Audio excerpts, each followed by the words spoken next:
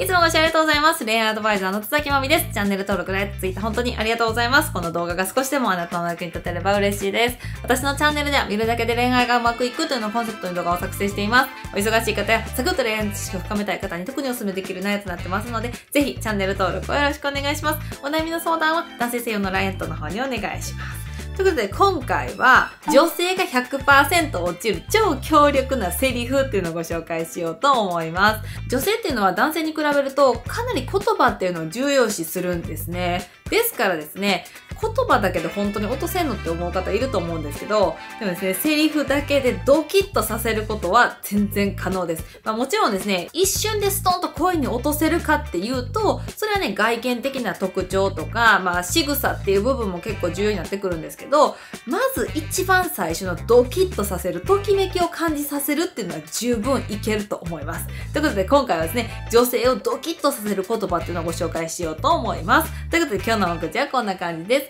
女性が惚れる瞬間、惚れさせるセリフ、言い方ですね。では早速やっていきましょう。まず女性が惚れる瞬間をご紹介しようと思います。女性というより人がなんで惚れるかっていうところなんですけど、人がこの人好きだなとか素敵だなとかドキッとする時っていうのは感情がね、動いた時なんですね。だからいかに相手の感情を動かすのかっていう部分が大事になってきます。なのでセリフっていうのは相手の感情がね、ちょっと動くような内容っていうのをご用意しました。ということで惚れさせるセリフですね。まず一つ目。あんまり無理すんなよです。あんまり無理するなよというのは、頑張っている前提であんまり無理するなよって言うっていうことですよね。だからですね、この人は自分のこと分かってくれてるとか、実は見てくれてるんだって思うわけです。中にはね、あんま頑張ってないですよとか適当にやってますよっていう人もいるんですけど、でもそういう人に限って認められたい願望ってめっちゃ強めなんですよ。なので、そうは言うけどさ、頑張ってるやんとか、仕事に対して頑張ってないけど、それ以外のとこめっちゃ気遣ってるやんみたいな感じで、何かしら頑張っているということを指摘してあげて、で、あんまり無理するなよというふうに言ってあげることで、この人は他の人とは違うと思うわけです。そして二つ目が、俺は好きだな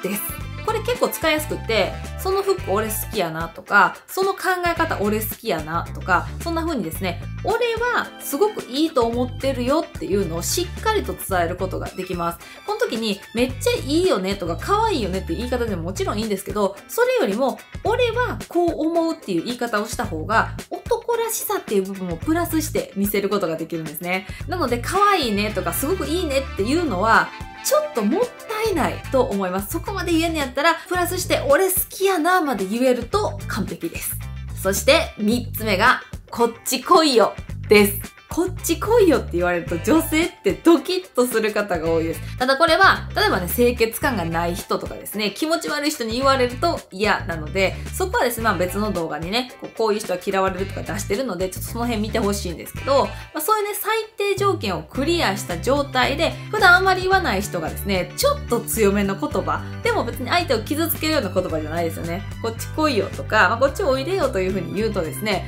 ドキッとするわけです。それは何も感じてない相手とかでも、居酒屋でね、みんなで飲んでて、隣が空いてると。で、遅れてやってきた女の子に、こっち来いよって言うと、めちゃくちゃ嬉しいんですよね。だからね、こっち来いよは使えるタイミングがあったら、ぜひ使っていただきたいと思います。そして、4つ目が、可愛すぎてやばいな、です。これね、言い方のポイントとしては、可愛すぎてやばいなってはっきり言うよりも、ちっちゃな声で、ふとした拍子に、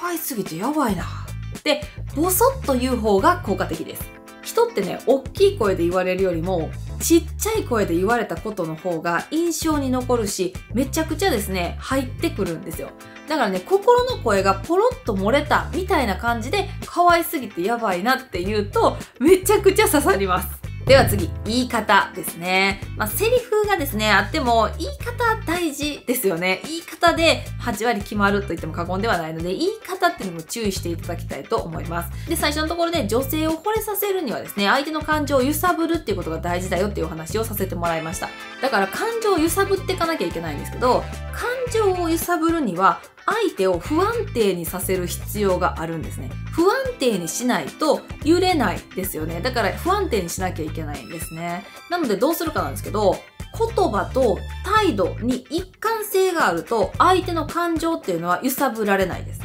どういうことかっていうと、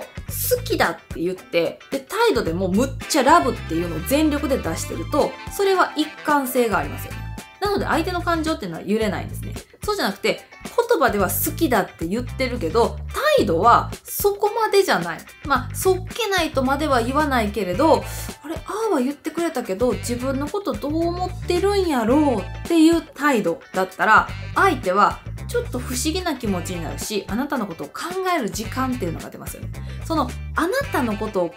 える時間が大事なんです。なので言葉では 100% の好意を伝えるんですけど、でもですね、態度はクールっていうのがおすすめです。ということで今日のまとめです。今日はですね、女性が 100% 落ちる超強力なセリフっていうのをご紹介しました。まず女性が惚れる瞬間としては、惚れさせるには相手の感情を動かすってことが大事だっていう話でしたね。で次、惚れさせるセリフとしては、1つ目、あんまり無理するなよ。で、2つ目、俺は好きだな。3つ目、こっち来いよ。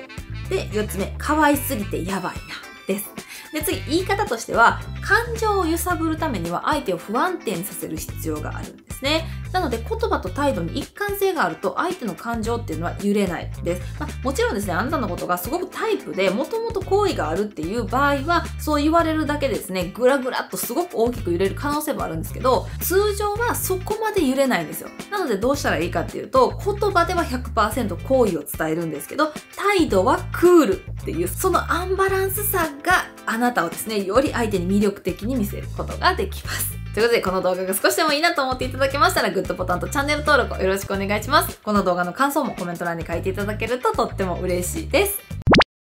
ということで、最後までご視聴いただきありがとうございました。いかがだったでしょうか？今回はですね、惚れさせるセリフっていうのをご紹介しました。今回ご紹介した言い方の部分なんですけど、言葉では 100% 好意を伝えるんですけど、態度はクールっていうのがいいですよって話をしたんですけど、男性って逆の方がやりやすいっていう人結構いるのかなと思います。言葉はクールだけど態度で示す方が、